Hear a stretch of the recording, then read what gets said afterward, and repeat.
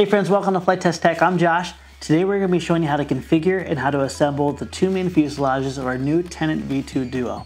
Now the special features about the new Tenet V2 Duo is exactly what you see here. Instead of having one fuselage made out of standard EPS foam that you have to tape together, and if you want to reconfigure, you have to untape and then reassemble, you now have two fuselages, which enables you to go from a trainer pusher all the way up to a tractor tail dragger style. Along with not having to tape your fuselages to get the extra strength, you can now use instant glue to be able to assemble and glue and repair. Another key feature that you may see is that these planes have landing gear now. These landing gears not only add a ton of strength to the fuselage, but they also give you the ability to be able to take off and land. In this video, we're going to be showing you how to assemble the landing gear blocks, bed your landing gear, and install it. Once you've completed your build with me here, you're going to be able to continue your build with the original videos of the Tenet. Let's go ahead and get our materials in order and we'll get started.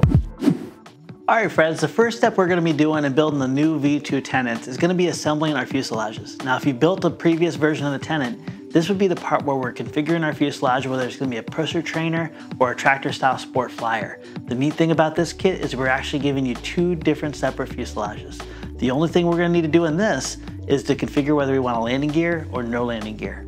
Now after we've completed this video and preparing our two fuselages, everything in the following videos is going to be the exact same. And to make sure that both of your airplanes are flyable, we've even included the extra accessories like the push rods, the zip ties, and our control boxes. The important question now that you need to choose is whether you want to have a landing gear or no landing gear. Now because both fuselages are made out of our brand new foam, no taping is going to be required. But if you would like to tape, of course you can, and this material is also safe to be able to be painted with a rattle can spray paint or even brush painted. This foam is also instant glue safe, which means we're going to be able to put our landing gears together and even glue it into the fuselage with instant glue. Let's go ahead and put our two fuselages to the side right now, and let's focus on the back of your data card, which has a pattern that you see just like this. If you want to make your landing gear, the main landing gear for both the tractor and the pusher are going to be made out of this. The only difference is the diameter of the wire that we're going to be using. For the trainer pusher that's going to have a nose wheel, we're going to be using the thinner landing gear wire, and we're also going to be matching this bottom pattern that you see here. Let's go and put this aside, and we're going to bring our wooden kit here, and we're just going to talk about some of the key differences. In our kit, we're going to be including two thinner landing gear wires, and we're also going to have one medium landing gear wire. The medium landing gear wire is going to be intended for a sport flyer. You're going to notice that there's two planks here that are going to be out of our thin 16th inch wood. These are going to be the sandwich plates, and you notice that their edge marks are a little bit wider.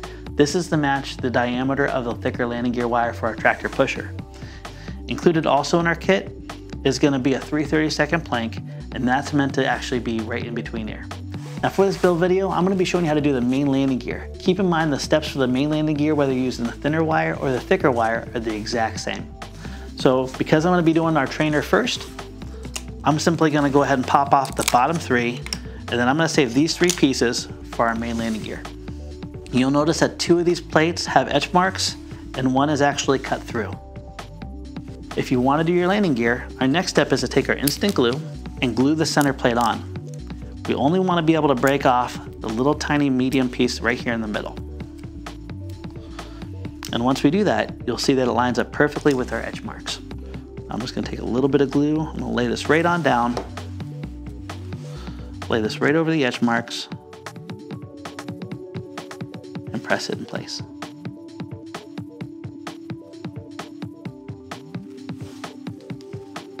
Sometimes for alignment, it's kind of nice to hold it up vertical, push it down, and then we can bring it right down horizontally again.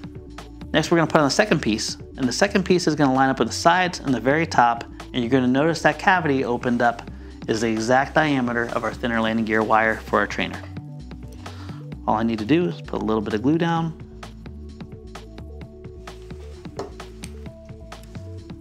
and then press it into place. Now on our store, we carry Zap products. We love them, they work fantastic. We're gonna be using, in this case, a foam safe kicker. You can use either the foam safe kicker or you can use a standard kicker on this instant glue and it'll dry just fine. And just to do a quick test, you can see that the cavity is perfectly sized to be able to fit into this. Next, we're gonna bring our pattern that's included with our kit on the back side of our data card, and all we need to do is simply match up these bends with the piece of wire that we have. Again, this step is gonna be the same for both the thin wire and the thick wire. Couple different ways we can do this. We can start from the middle or we can go from the outer edge. I'm just going to go from the outer edge.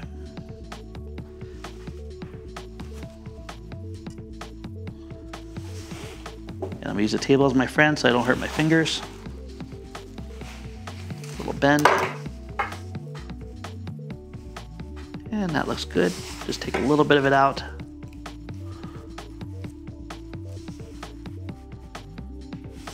Just a little bit more now. That's perfect. Next bend's gonna be at the very top. I just mark this with my finger, take it to the pliers, and then bend it down. If you're just getting into the hobby and this is your very first build, building a trainer is an excellent way to go, and plus, the thinner landing gear wire is much easier to bend than the thicker landing gear wire. A really easy tip to be able to get better bends is to overbend just a little bit, because it's easier to open this up than to try to crush this down and then you get a rounder edge. Use the pliers to get the sharpness, and then you can always back bend it just a little bit to get what you need. And that looks just about perfect there. Notice as I'm laying this down on the table, I'm also bending it so it lays nice and flat. If it lays flat against the table, both the wheel axles will be perfectly parallel to each other and track nice and straight. All right, our last bend is right here. You can see I'm just a little bit on the outside of that. That is no big deal at all. All I'm gonna do now is I'm just gonna match up the final one. So it's just below on that side right there.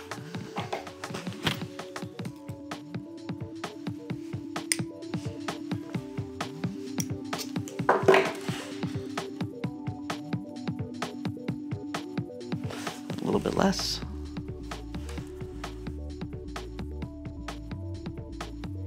There we go. Perfect. And finally, I'll go ahead and cut this off. Now we can go ahead and take our landing gear wire and we can do a quick test fit, make sure it matches the angle. And if we matched it to this pattern, you can see that it will just drop right in. Now we'll do just a quick test fit. Make sure that we're happy, everything's flush. And after we've done that, I'm gonna take my instant glue once again. I'm gonna put a bead of glue right over the wire and then right around the perimeter. It's a really good idea to be able to put it right over the wire, and I stop a little bit short just so it doesn't kind of ease out and accidentally glue itself to the table. And if we want, we can come back with a little bit of kicker on each side. It'll soak through the wood and make it cure very quickly. Okay, our main landing gear is now done. Now, if you want to make the landing gear for your sport flyer, all you have to do is repeat the exact same process with the wood provided and the thicker landing gear wire, and you'll be ready to install it. Let's go ahead and put this aside now, and we're going to bend the landing gear for our nose wheel for our pusher trainer. The pieces for our nose gear are going to be located right here on our plank piece of wood. All we need to do is simply crack it loose, and you're going to notice, just like before, we have one portion that's cut through and two portions that are etched. Same process as the main landing gear. We're just going to open this up, and I'm just going to take a scrap piece of our thin wire, and I'm going to carefully poke this out. It's tabbed at the very bottom, and if you do this right, you should be able to pop everything out, and you'll still see the very bottom here is still connected. As long as we keep the glue off of this, we can actually keep this in place and take a little razor blade and cut this out at the very end before we put our wire in. So now that we popped out that center piece, let's go ahead and lay it over our etch marks. We'll do a quick test fit. There we go. And then just like before, we'll come back with some wood. We'll come back with our glue. I'm not too worried about getting it where the wire is.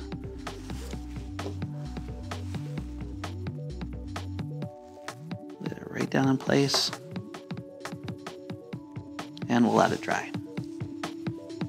And while that's drying, we can take our extra piece of thin landing gear wire and we can match the shape of the pattern for our nose gear. I like to start at the very top here because if I mess up this bend, I can always cut that off and do quite a few more tries before I run out. But if I start from the bottom here and then come up, I've wasted a lot more material. So let's go ahead and first start by going to the very top here. And again, I just kind of like to mark that with my fingernail. You can mark it with a marker if you want. We're going to bend it 90 degrees. We'll check the pattern, a little bit less. Don't worry if it's a little bit long, you can always just cut that shorter. There we go. I kind of size this to where you go up about 1/2 of an inch on your standard style pliers, and it should be very close to the shape that you need. There we go. And that looks really good. Nice way to also tell is we can also just take it to the piece that we have and just make sure it drops in like you see here. That's perfect. Finally, we'll lay this right over top again. I'm gonna mark just to the one side of it. And we're gonna make sure that both the bend that we're making and the very first bend that we made are parallel to each other. We're gonna bend that 90 degrees now. And like we did on our main landing gear, we can lay this on the table, and we wanna make sure that we bend this where it's all perfectly flat. There we go. And finally, lay this one last time over. I'm gonna take my fingernail and mark right where it needs to cut. It's always easier to cut off a little bit more than to cut off too much. There we go. And one final check. And that's fantastic. I'm just gonna take the edge of my pliers right here, and I'm just gonna grab that last little tab that we had that we left in there just to make life easier on us. I'm gonna pull that out. All right, a quick test fit quickly shows that everything lines up perfectly and fits right in there. Now that we're happy with the fit, I'm gonna put a bead of glue right over that wire, just like we did on the main section. Move it around a little bit, and then we'll place the piece on the top. A little bit of pressure, and a spritz. At this point, the landing gear set for our pusher trainer Tenet is now complete. We're ready to go ahead and install this in the fuselage, and then we can put it on our wheels. And as I mentioned before, if you're planning on having this fly off a tall grass or you don't want to have the landing gear, all you simply need to do is glue those pieces together and install it. Now for the landing gear that you see here, we're going to be installing that into our pusher Tenet, and that's right here. And you're going to notice that there's no hole cut for the front nose. We're going to actually be making that, and I'm going to be showing you how to do it. But first, let's go ahead and install our main landing gear.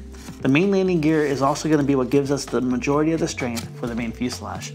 Once this piece is glued in, the fuselage will be incredibly strong and durable. First thing we're going to do is we're just going to lay this on its back. It doesn't matter which side it goes because they're both even. And we're just going to do a quick test fit. You'll notice that when I bring this down flush to the bottom, there's still that little tiny notch, and that's exactly what we want because that's where our control box is going to be able to slide through. Rather than putting glue on both sides, I like to go ahead and glue this one side at a time.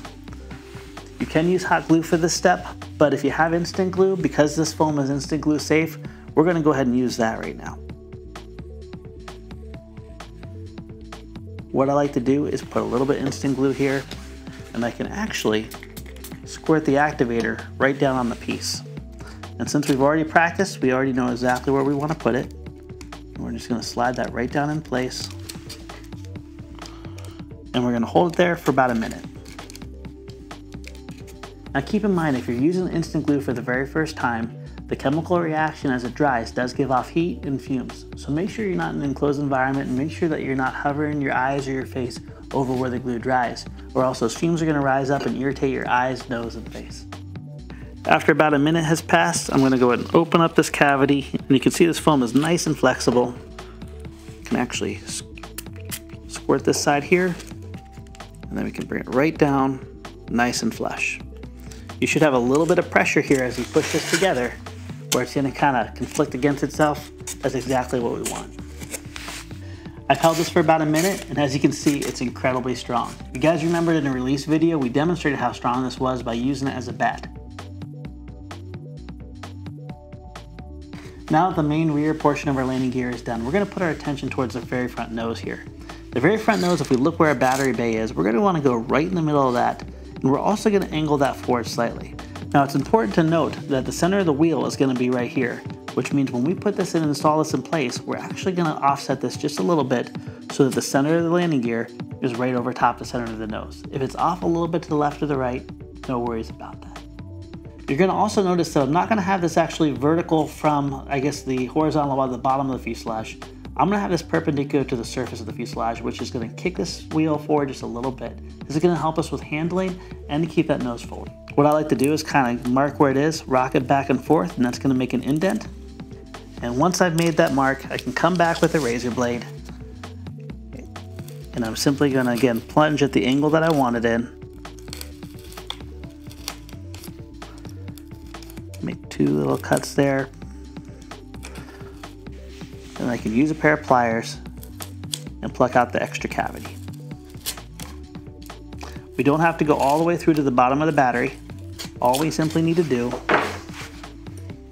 is slide this in.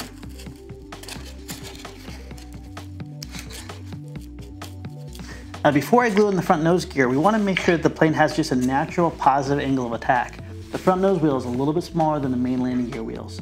I'm actually going to install the landing gear wheels right now to make sure that when we glue this front in, we can adjust this a little bit to make sure we still have that positive angle of attack. In other words, the very front leading edge of the wing is going to be a little bit higher than the trailing edge of the wing.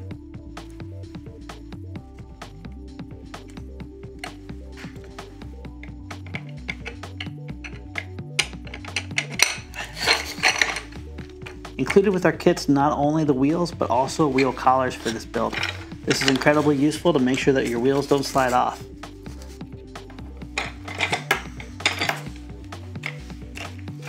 So as you can see here with my wheels installed, this has pretty much a perfectly neutral level of attack. In other words, as this goes faster and faster, it does have a pretty good chance to be able to lift off.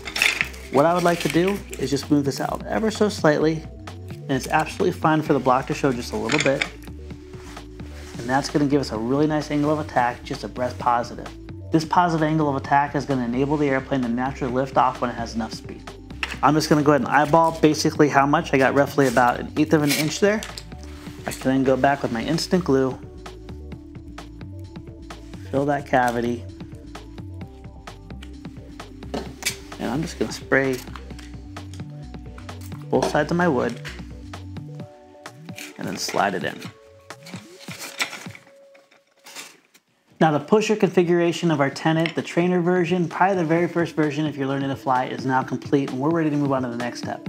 But first, I'm going to show you how to install the landing gear block on the wheels in our tractor sport conversion.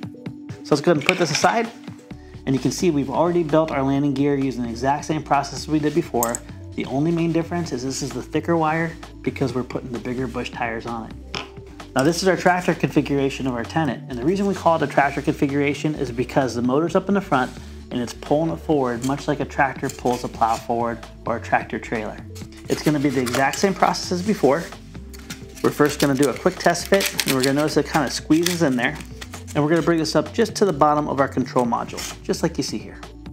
Once we're happy with that fit, I'm going to go ahead and I'm going to put some hot glue. This time I'll just put on the foam. Doesn't matter whether we put on the foam or the plywood. And you can see I'm kind of keeping this open. I'm going to lay this down right where we want it. And if you'd like to squirt a little bit of activator in there just to make it glue a little bit faster, that is absolutely fine. We're going to let this dry for about a minute, and then we're going to open this up again and we're going to glue the other side. And I'm just going to open this up just a little bit. A little bit of instant glue there.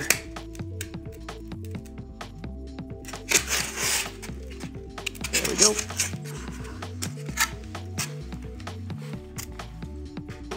Now that our landing gear is glued in, let's go ahead and take the supplied wheel collars and install our wheels. All right friends, we are now done with configuring the 2 fuselages of our new Tenet V2 Duo. From this point on, we get to build together using the exact same videos as our original version. The main difference is now you can set up both configurations the way that you see fit and be able to fly both configurations together with either your friends or your family. Can't wait to build again with you, and we'll see you next time.